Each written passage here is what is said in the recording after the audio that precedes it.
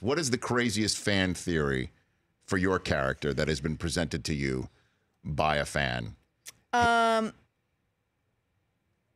don't really. I mean, I haven't read the things. I've seen people have sent me stuff where they're like, she's going to turn into, the Night Queen and stuff like that.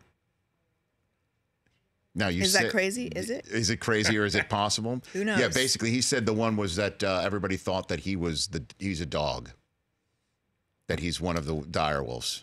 Interesting. Could that be true? Oh, see, now you're just trying to throw out all these other Easter eggs here. Okay, where are you going to watch the finale? You yourself, Lena Headey. Probably just on a sofa with my tiny children. No, I'm not. I'm going to watch it with some mates, with some booze. Okay, and just toast off Cersei. Say what an amazing, amazing 9 years. Okay, so Cersei Lannister will be in the finale of Game of Thrones. I think I've just learned that. Did I just get that out? Did I just work? I think so. It sounded pretty good. Okay. Let's go with that. Did you shoot alternate endings to throw anybody off? Do you think?